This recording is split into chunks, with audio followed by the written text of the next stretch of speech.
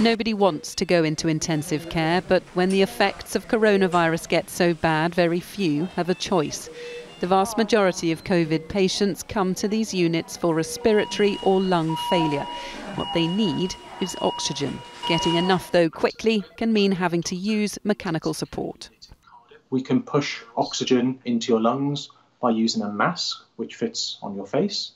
That can be a tight-fitting mask, that's known as CPAP. And the other way is through using a breathing machine, a ventilator.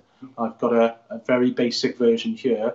What actually happens is that the air actually gets squeezed into the lungs and you can see the balloon inflating.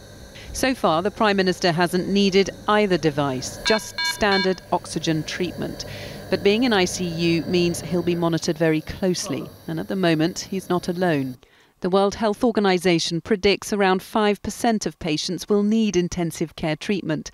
In the UK, one report suggests that of the 2,249 people admitted in March, just 607 were women and over two-thirds were men.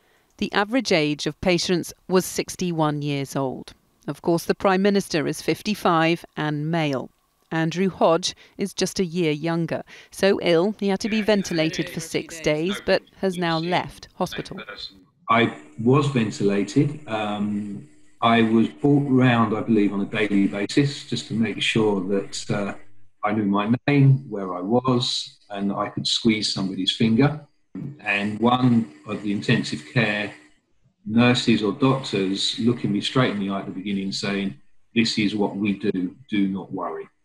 Intensive care isn't just about machines and drugs, it's also about giving patients care and the time to recover. Emily Morgan, ITV News.